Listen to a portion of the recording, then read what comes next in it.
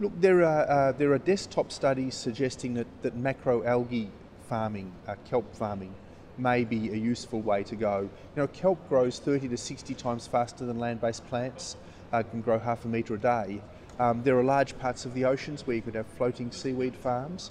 If we could cover 9% of the world's oceans with seaweed farms, you draw down the equivalent of all global emissions going up as of 2015.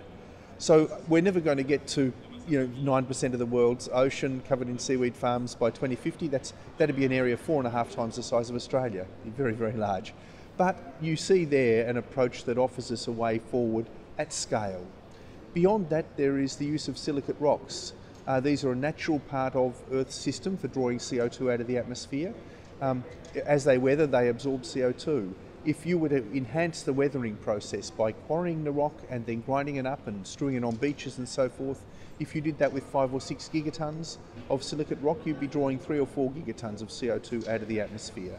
Of course, at the moment we burn fossil fuel to quarry, so we have to green up our energy supply before we can apply that at scale. But there are also things like carbon negative concretes. Concretes are responsible for 5% of global emissions.